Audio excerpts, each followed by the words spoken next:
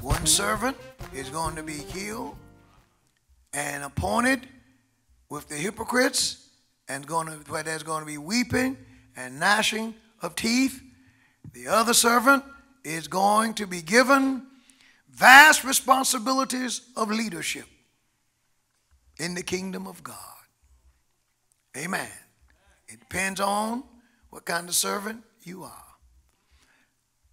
The question is asked in verse 45, who then is a faithful and wise servant? I want to preach today the faithful and wise servant. Father, bless us now as we preach this in Jesus' name. Amen. Now, our theme for our men's conference has been, we are his male servants. And that particular text is taken from Acts chapter number 2. And Acts 2 and verse 17, it says, and it shall come to pass in the last days, saith God, I will pour out of my spirit, here's the key, upon all flesh. This is a startling prediction. Astonishing, is awesome. And your sons and your daughters shall prophesy, dealing with family. Your young men and old men shall see visions, and your old men shall dream dreams. And then he says this, as he shifts to a social setting, socially speaking. You see kinfolk, sons and daughters. You see old men and young men. But then he moves in a social arena and says, and on my doulos, servants, doulos, slaves, bond slaves whose desire, interest in life, goals and thoughts becomes that of, or those of, their master. You lose your identity in your master's identity. He says, and on my servants and on my handmaidens. A handmaiden, ladies, is a female slave. God says, even on them will I pour out,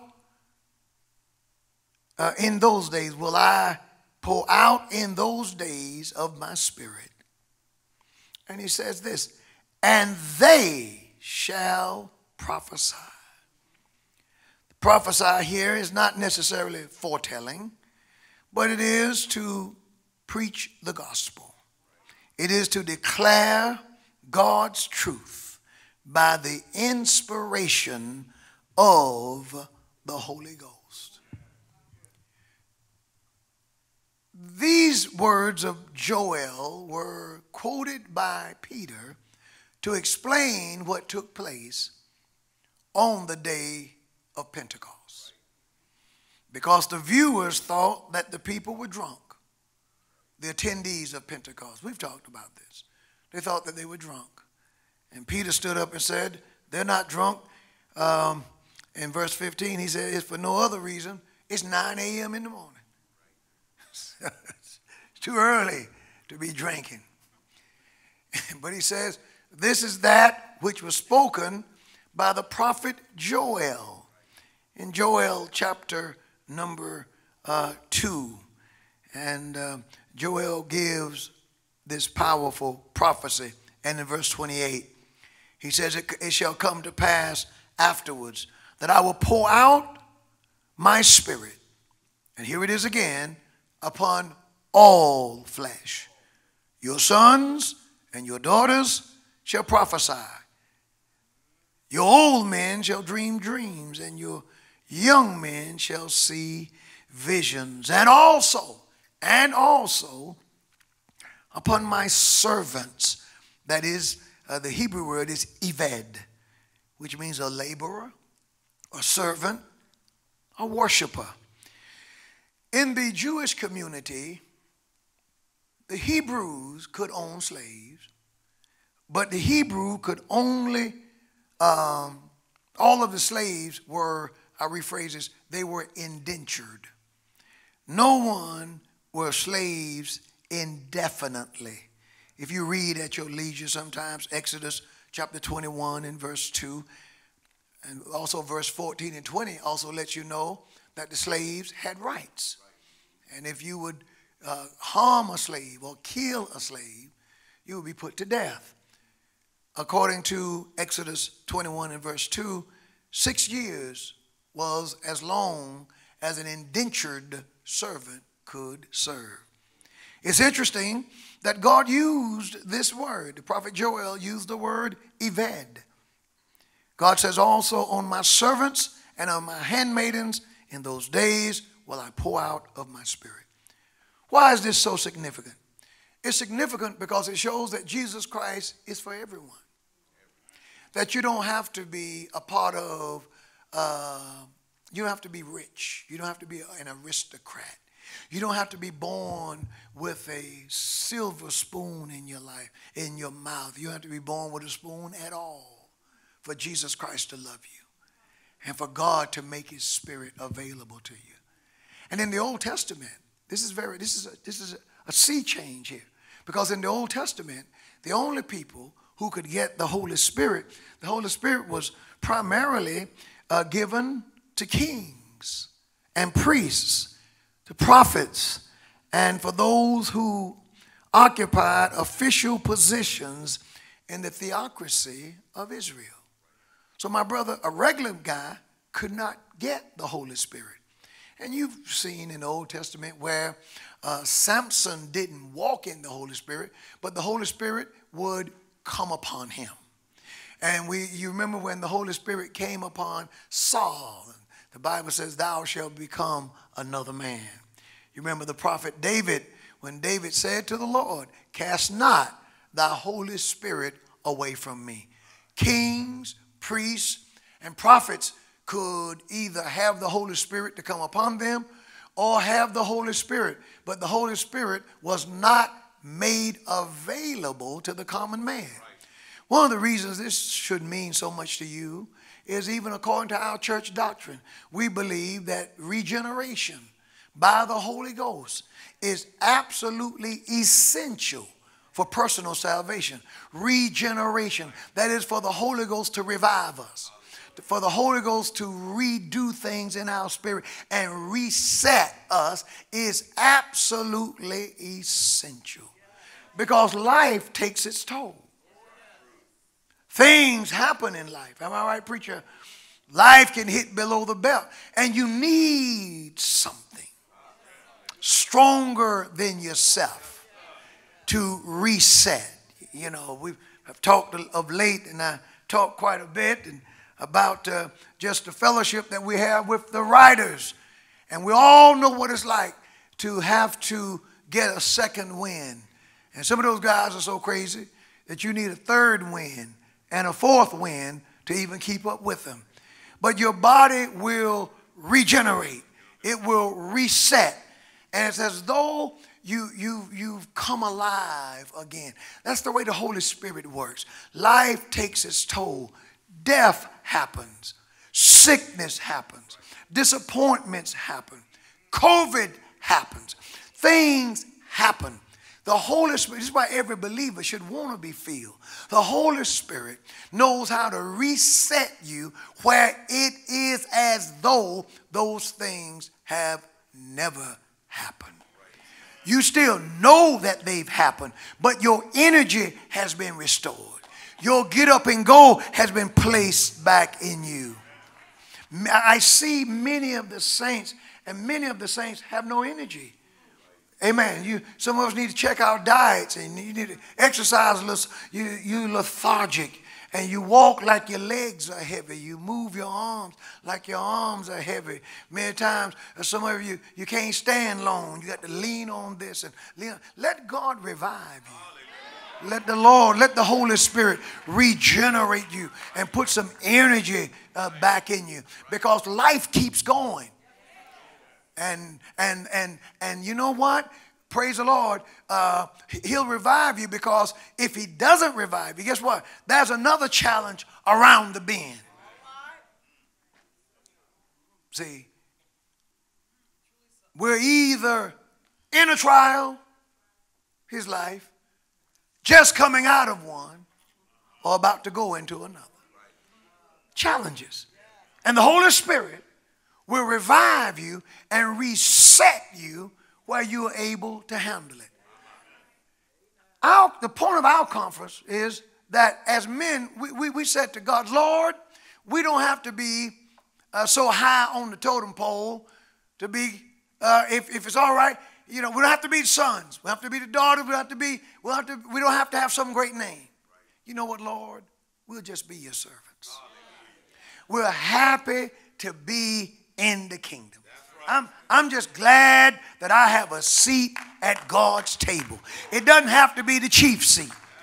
Praise the Lord. As a matter of fact, I don't even need a seat at all. David said, I'd rather be a doorkeeper in the house of my God than to dwell in the tents of wickedness. I know that when the Lord saved me, he reached down. Praise the Lord. He reached down the social scale. Praise the Lord. I know when he saved me, he didn't reach in the nicest part of town to find me. Amen. He found me, though. He found me. I just love him for finding me. He went looking for me. I didn't go looking for him. He found me. Everybody who's saved, you're saved because the Lord found you. You know, we sing, I found Jesus, but you really didn't find Jesus. Every one of us are responding to Jesus, Jesus's initiation. Jesus made the first move. He found me. Found me, praise the Lord. My loving mother, I'm so glad she's still here in the land of the living and doing well. But he found me. She was doing the best she could, but he didn't find us in a mansion. He didn't find us in the finer parts of Richmond County. It wasn't found in a household where there was money to spare. It was found with an impressive pedigree. But with all of those things not being present, he still loved me enough to find me. So I don't mind being the Lord's doulos. Because he said this, whether you are a doulos, a young man, an old man, a son, or a daughter, I am going to pour out of my spirit. And I'm going to pour out of my spirit upon all flesh. And I'm going to make the Holy Spirit available. It doesn't matter how broke you are. Doesn't matter your education. Doesn't matter, praise the Lord, whether you are connected or not. The Holy Spirit is for you. No one should ever ask, well, do I have to be filled with the Holy Ghost? You should be saying, God, what do I need to do to have your Spirit operating on the inside of me? Because I know that I need him. Because if I didn't need him, he would have never made him available to all flesh. So that's the answer to that question. Well, do I need the Holy Spirit? Is he available to all flesh? The answer is yes. Yes, we need him. And you should want to have God the Holy Spirit abiding on the inside. As a Protestant Christian, we believe that when a man comes to Christ, Jesus saves him and forgives him of his sins. And God the Holy Ghost, through Jesus Christ, comes set up residency in that man's heart right then and there. You are saved. You are as saved right then when Jesus saves you as you will ever be. Thank God. And then after getting saved, you began on a trek called sanctification. That is, you begin to unlearn all the wicked stuff and learn to do all the righteous things, because your spirit has been made righteous the very moment you got saved. See, Jesus saves your spirit. So now your spirit is sanctified. Righteousness is assigned to you. Now we began to work on becoming what we are on the outside, becoming on the outside what Christ made us through faith on the inside. Amen. That process is called sanctification. And to be able to get the power to continue to do these things and to live, because when you get, most of us, aren't going to get saved, and I'm glad we don't have a deathbed confession. We got saved and we've been living since then. Well, if you're going to stay with the Lord, and if you're going to carry on, then you're going to need to have God, the Holy Ghost, operating on the inside. The Holy Spirit is a keeper. The Holy Spirit leads us and guides us into all truth. The Holy Spirit is Christ coming back in us. Jesus says, I'm going away, but I will come back to you. He comes in us through the agency of the Holy Spirit. And every believer should want the Holy Ghost, since he is made available to every believer. Every man needs to be filled with the Holy Ghost, so that you can lead your family right, so that you can teach your children right, so that you can discern properly the things that are going on in society. We need to be where we can discern what's going on in our sons and our daughters. We need to be able to discern what's going on in our homes. That man needs to know how to pray to protect his home, know how to pray to protect the boundaries of his property. Instead of most of our men being prayer warriors, most men don't even attend church. It's a shame. I take pride in the fact that my wife has never had to convince me to come to church. Praise the Lord. I got that. I have the Holy Ghost. When the alarm go off, I get me up. I kiss her on the way out the door. Baby, I'm gone. Where are you going? To the house of God. You don't want to be the kind of man you struggle with doing what's right. Amen. You don't want to be the kind of man who complain that church service is too long. You didn't complain about that basketball game last night and set up late. I know why you're tired. You wanted to see UFC, to see who's going to win those fights. Now, isn't it amazing we have energy for everything? Have energy for everything but the house of God. Praise the Lord. Praise the Lord. Men miss church to watch a football game. Somebody asked me, would you miss a Sunday service to go to the Super Bowl? I told them no. I don't see the Super Bowl the players missing that game to come hear me preach. You're right, Bishop. Right. I think just as much of what I'm doing as they think of what they're doing. Amen. I'm a preacher. Hallelujah. That game won't have any effect on your soul. Right. How you respond to what I'm saying right now is going to determine your eternal destiny. Woo! That's heavy. That's heavy. That's heavy. God's man. God, every man want to be filled with the Holy Ghost so he can make us strong. It takes strength to be a man. These little boys up here in the baby section, the little boys have to make a leap that little girls don't have to make. The boy and the girl live in the security, a perfect environment in the womb of the mother. When they are given birth, both are blessed. Mama sits there and holds her daughter, or she holds her son. Long stares take place between mama and children. If she breastfeeds, then that's another connection. If she doesn't, then just holding the bottle. Babies, if you notice, they stare. They look into your eyes. So the boy and the girl grow and develop a strong emotional attachment to the mama. And God designed it so. But at a certain point, the little boy has to make a break from his mother to cross over into becoming like his daddy. See, he has to now, as a little tyke, he don't even know his name.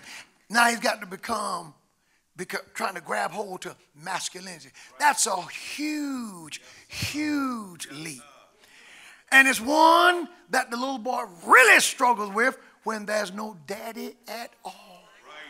How does he make the break?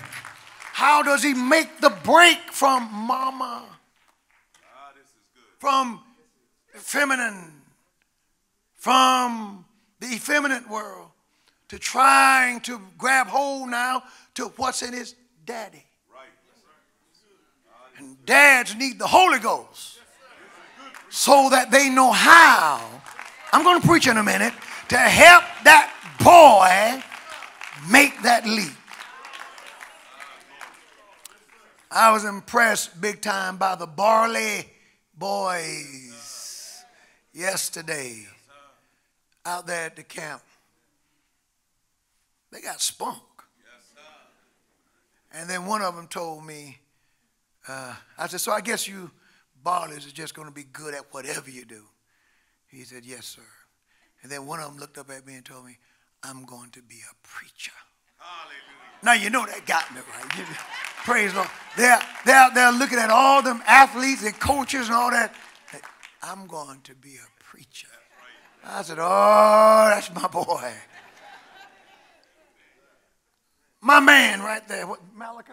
Malachi. That's my guy right there. I saw him, that's right, stand up. I saw him Friday night, and I like that black suit. And I like that look today, man. You killing, and you should have seen him yesterday. And I was so impressed. I got to see it. I got a nice picture with him and the man. You know, I'm the man. Standing there together and having, I'm having a ball with this. But I'm proud of him because he's a fine young man. And he wants what God has for him. Keep up the good work, young man. I'm proud of you.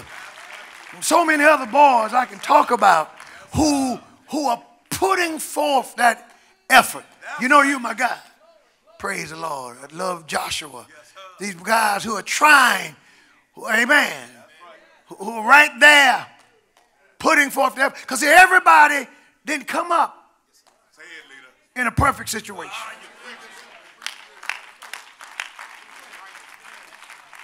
Some just came up. And God somehow, that's why I love that man sitting back there in that shirt right there. Amen. Hal Stewart. God somehow provided for me. God gave me, see, I'll never forget seeing my daddy.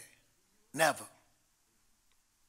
But in the in-between, God gave me two men. One's in heaven and the other's still here. And I guess that's one of the reasons why I'm like I am. See, because, God knows how to make you. See, because the two men that God gave me, one was black and the other's white. See, I got an education.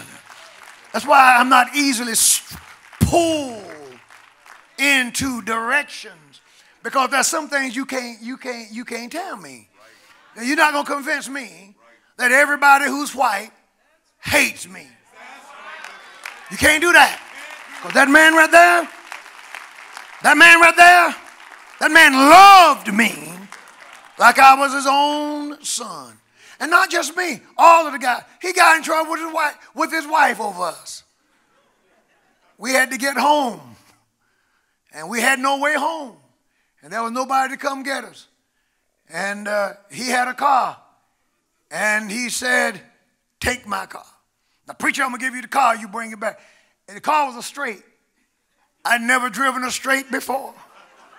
But we got home. And we got the car back. And just so many. I'll never forget one of the greatest life lessons he gave me. And I'm going to move on and preach. I know I'm running long. But I want to share this. We were playing Gastonia Ashbrook. And we beat them good. See, because Coach Stewart was a hard-nosed coach. He didn't take any tea for the fever. Told us from day one, if you're a senior and you don't start, I'm going to cut you. Love it. That'll make you start.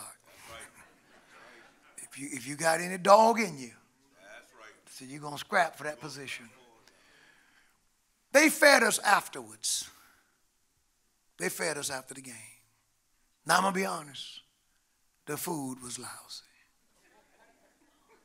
Coach was walking through and he says, when you're finished eating, I want you to thank everybody. Thank them for the food. Big mouth me uttered under my voice. I didn't think he would hear me. I said, for what? And the Lord let him hear it. He said, preacher, on Friday night. I said, let me see you. I'll see you Monday. See me Monday. He had a lesson for me on being grateful. By the time I crawled to my feet after that 100th breakdown, we didn't start the breakdowns till after practice. I thought I had gotten away. I thought he forgot. Preacher, come here. Yes, sir, coach. I'm going to teach you how to be thankful. And he stood right there. And we started counting. Oh, I was ready for the first 10. You run in, play, boom, hit the ground, jump up. Boom, hit the ground, jump up. Boom, hit the ground, jump up. Oh, I got it. All right, 20. Boom, hit the ground, jump up. 30. Now, you know, you're getting up. 50. I'm thinking, he's crazy. Keep going. Boom. All right, by 70. You're grabbing your own body to get you up. Sand is everywhere. Did I say everywhere? Everywhere. By the time we hit number 100, he left me laying there. You know what he said? Now the next time, be thankful. It has stayed with me all my life. Thank you, sir. Thank you. I talk all the time about my pastor and the life lessons that he gave me. God gave me 2 fathers, one white, one black. And it shaped my view of things. And I'm too old to change now. I know better. Y'all don't like my preaching, do you? Fathers, you need the Holy Ghost. Brother Ferguson blessed us so. We nicknamed him yesterday. We called him the mannequin. You go to Dick's Sporting Goods over there where they sell the Under Armour stuff. You see those great big mannequins over there. He looks just like one of those mannequins. I told him you ought to go over there and make a commercial and then start walking. They said the mannequin is walking. He's a good man. Married into the Faison family, married Crystal, and he's doing everything that he said. He's a good man. And I can start talking about all of old Brother Williams over there. And I can just start talking Brother Hurst. Let me tell you, you need the Holy Spirit. The Holy Ghost makes you a better father.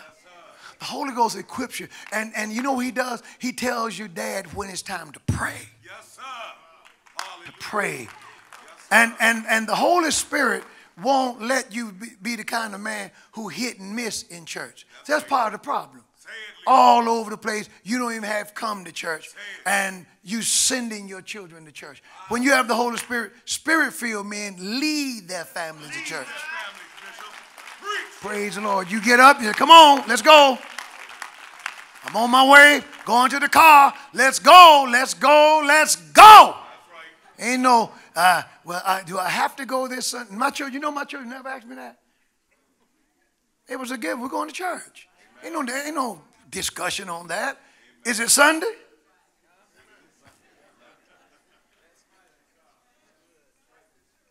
I'm taking too long. But let me go ahead on and see, you need the Holy Ghost. And then on, praise the Lord, you all right? Okay. And on Thursday night, we talked about the proper attitude of the church worker. The proper attitude is that of being an unprofitable servant. Jesus said that you should call yourself after you have done everything he tells you to do. Jesus said you should call yourself an unprofitable servant.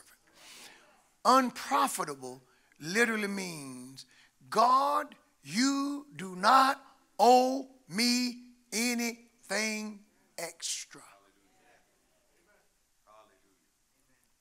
It means that you should approach the Lord in a spirit of unworthiness.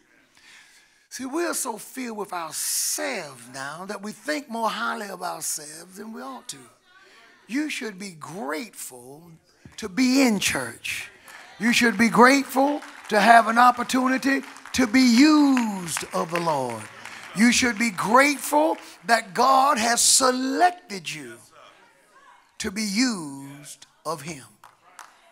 And when we come before the Lord, we don't come before the Lord with trophies. You know, you don't approach the Lord saying who you are and what you got and what you can do. No. You come before the Lord saying, God, I'm not even worthy. I know that the Lord took this unworthy man and placed him before you. Let me preach so we can go home. He asked, who then is a faithful and wise servant? Faithful. Faithful. Faithful. Who is able to continue? Who will stick with it?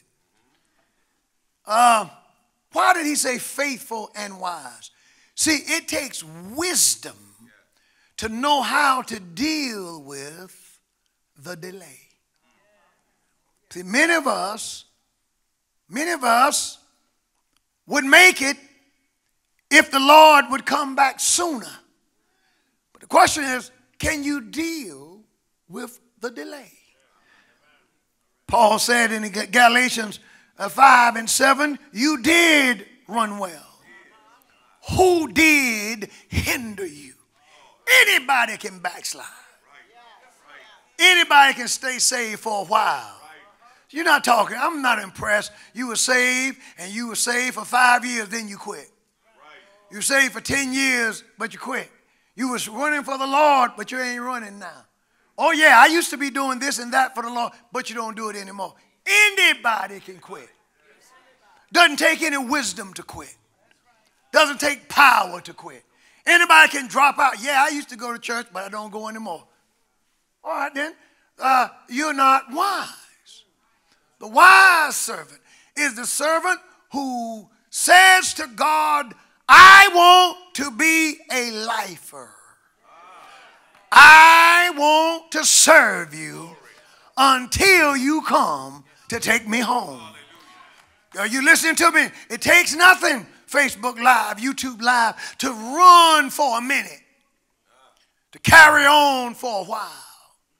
Oh my, but it takes something to get in this thing and to stay here until Jesus comes or until you die. He wants to know who then is that wise servant whom the Lord have made ruler over his household. The household of God, according to 1 Peter chapter 5, the household is the church. Is the church. Is the body of Christ that is in the world. And God wants to know who is that faithful servant that I put over my church, and his job is to give them meat in due season. My job is to feed you the word of God. Preachers are giving the churches today everything but Bible. And the goal of the minister is to feed the people the word of God. And the servant that God is looking for is not the servant who is trying to be popular or trying to be famous, but the servant who is simply trying to be obedient. God have not called us to get the most likes. God have not called us to be the most popular on social media. God have not called us to fame. God have called us to being faithful. Who is that servant who will feed God's people? Hallelujah.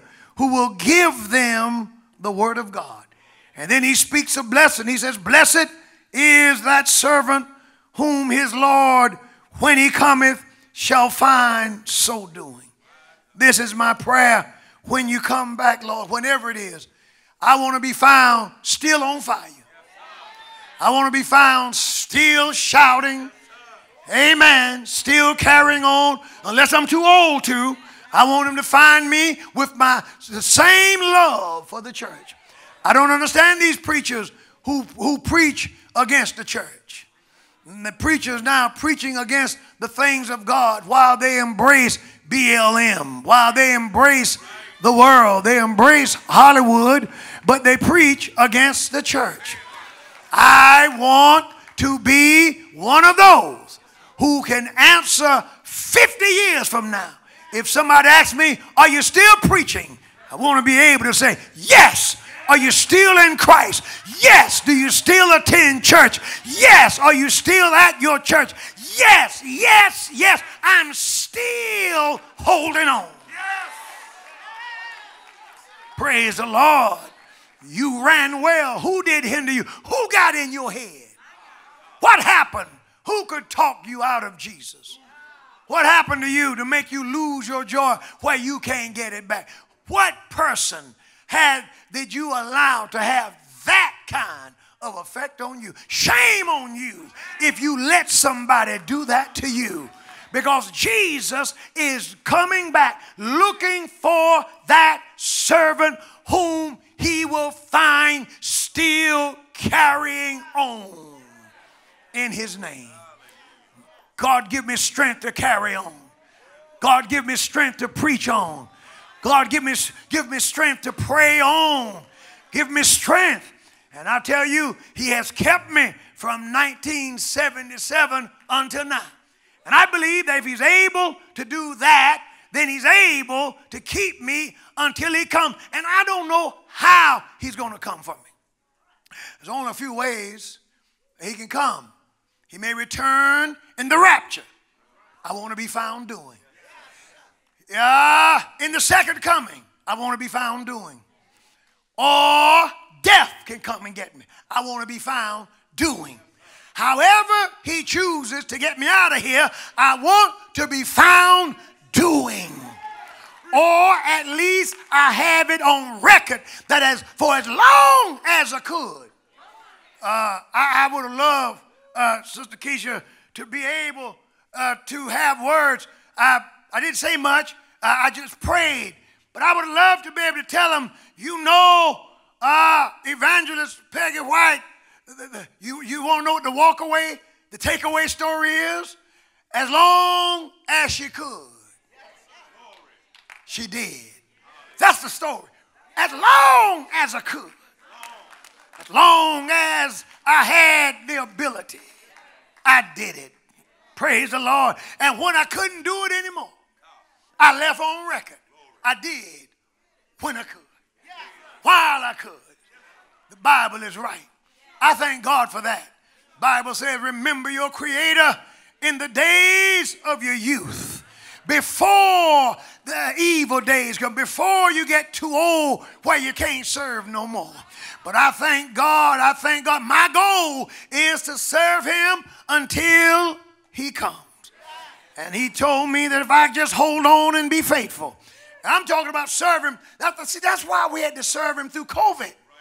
That's why we had to keep going when they declared us non-essential. This is why we came to church when other preachers stayed home and put on their robes and sat by their fireplace and got their coffee and gave their people a little sermonette. Shame on you. There are those of us who understood that if we go down, praise the Lord, if we go down with our boots on. If we go down fighting. If we lose, let me die on my shield.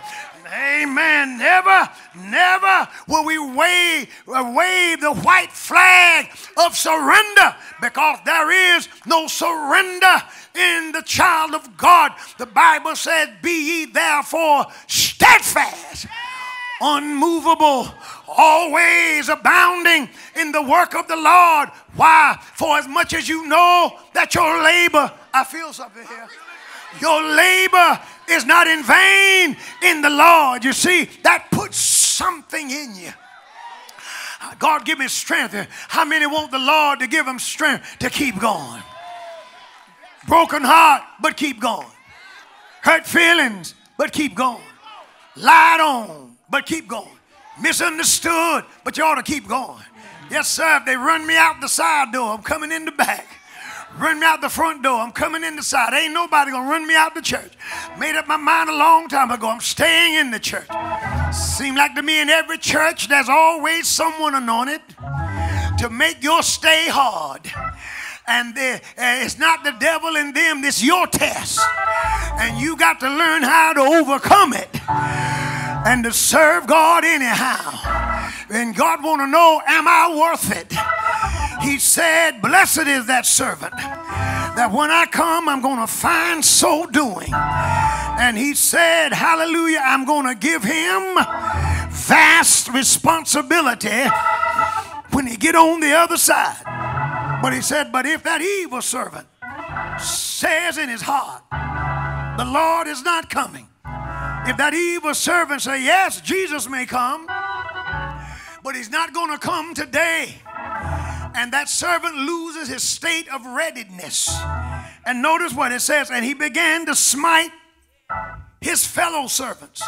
Have you noticed how many preachers have dropped the B-I-B-L-E, have traded it in for the C-D-C? Have you noticed the amount of preachers who have stopped preaching Jesus and they're going to preaching Fauci, and they call the rest of us crazy because we took Jesus' words over Tony's words.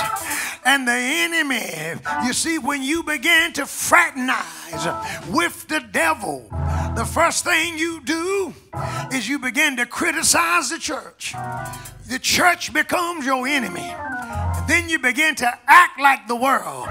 The text says he began to drink with the drunken. That is, he began to act like the lost, behave like the ungodly. God have not called us to act like the world, but he's called us out. He says, come ye out from among them and be ye separate, saith the Lord, and touch not the unclean thing, and I will receive you, and you shall be my sons and daughters. Hallelujah. It's popular now to preach against the preacher who still believes that God is a healer and that God is a keeper. I've never heard so many church folk say during COVID, I know what the Bible says, but honey child, you got to have some sense. You got to be reasonable. Well, isn't it reasonable to trust God? Isn't it reasonable to take God at his word? He said, I am your keeper. David said, he is my shepherd. Hallelujah. And the Lord promised us that 10,000 would fall at our right hand, but it would not come nigh thee. He promised us that he wouldn't let the sun smite us by day, nor the moon by night. He promised and said, lo, I am with you always, even until the end of the world. I don't think it's crazy to believe what God says. I don't think it's crazy to take God at his word. And he promised never to leave us alone. But when you lose your concentration and you lose your consecration and you say to yourself, the Lord is not coming back, he's not coming right now, and you begin to get drunk with the drunken, you drink the Hollywood Kool-Aid, you drink the world's Kool-Aid, you drink the world's doctrine, and you turn on the saints. Sin leads to more sin. Now you are an evil servant. And the Bible said that Jesus is going to come back at a time when that evil servant is not looking for him. And he said he's going to cut him off and send him to hell. But I'm asking Jesus, Lord, keep me in these last days. I don't know how long it is before you return, but here's what I know. I know I want to make it. How many want to make it all the way? I didn't come out here to go 90% of the way. I didn't come out here to get 95%. I want 100. Too many people drown at the shore. They spin, they swim the whole ocean, they swim the sea, and there's the beach there's the dry land, and they lose out just before they get there. The devil is a liar. I want the Lord to revive me. Hallelujah. It's late in the evening. The sun is going down. Soon and very soon we're going to see the King. But oh Lord, give me power. Give me power to run again. Lord, give me power to keep on doing, to keep on fighting, to keep on striving. Do you want power? Power to get a second wind. Power to have that spirit of refreshing that comes from the presence of the Lord. Hallelujah. If you want that power, just lift your hands and cry loud. Oh, Lord, give it to me. Anoint me, Lord. Strengthen me, Lord. Fill me, Lord. Fill me. Fill me. Fill me.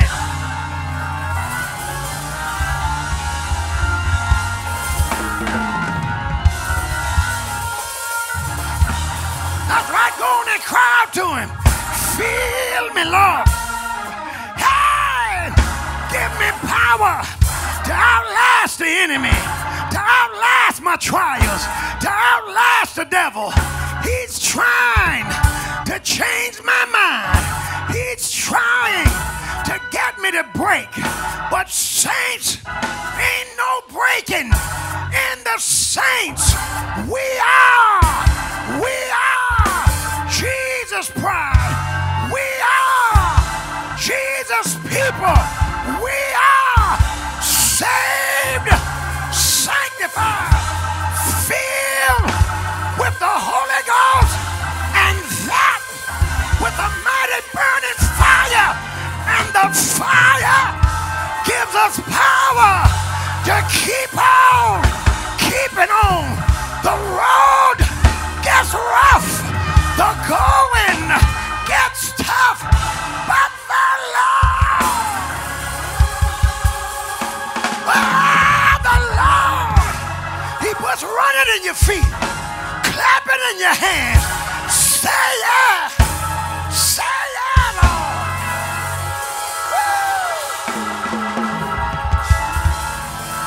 Yes, sir. Somebody praise him if you will. I'm going to tell you something. And what But I'm going to tell you, I want you to sit down if you're ashamed. I want to, in a minute, I'm going to ask the cameras to span the crowd and let the people see those who have Jesus pride. The Lord, and let them see those who are not ashamed of the gospel of Christ. Let them see those who say, ain't no stopping me now. Say yeah, yeah, yeah, Lord. Let them see him. Let them see the saints praising God. I'm proud to identify. There you go. Look at that Facebook. Look at that YouTube. The saints of God. We're going forth in the praise. We're going forth letting the world know that we are not ashamed of the gospel of Jesus Christ. For it is the power of God unto salvation to every man that believe. Say yeah, say yeah. One Sunday morning, he laid his hands on me and he gave me joy. He gave me power. He gave me peace. And here I am, still running. Here I am, still serving. Here I am. Say yeah. Say yeah.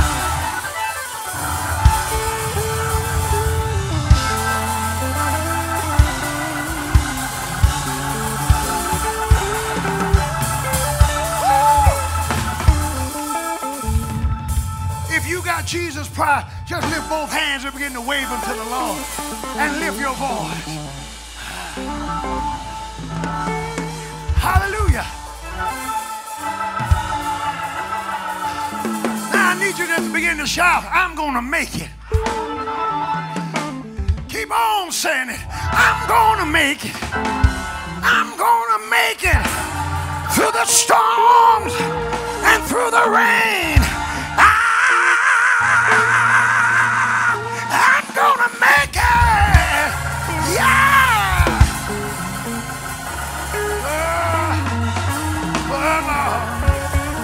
Oh Lord. Can I get a few men, since this is supposed to be a men's conference, to praise the Lord? Can I get a few women to help the men praise the Lord? Ooh, Lord. Yeah. Oh, Lord.